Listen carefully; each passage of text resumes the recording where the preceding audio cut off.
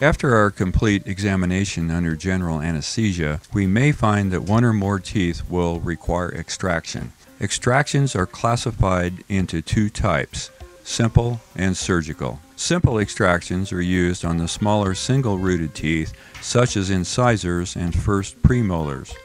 A simple extraction entails inserting an instrument such as an elevator or a luxator alongside the tooth, gently applying pressure and lifting the tooth out of its socket. After cleaning out the socket, the gum tissue is sutured closed. A tooth with a larger single root, such as a canine, or a tooth with multiple roots requires a surgical extraction. An incision is made in the gum tissue along each side of the tooth.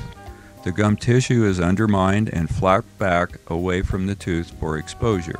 We use a drill, just like the one your dentist uses, to remove some of the bone around the roots and also to separate the tooth into individual roots. These roots are removed one at a time, the sockets are cleaned out, and the gum tissue is sutured closed. Extraction sites will always heal much faster when they are sutured. The sutures are absorbable and will disappear on their own. The canine tooth is a special tooth and has a very large root. A single canine root makes up 40% of the mass of the front of the jaw, so when we extract a canine, we are making the jaw much weaker. In the X-ray, you can see the large empty space created by removing this tooth. In order to prevent weakening the jaw, we fill the empty socket with a synthetic bone graft. After a period of 4 to 6 months, this bone graft turns into real bone, maintaining the strength of the jaw.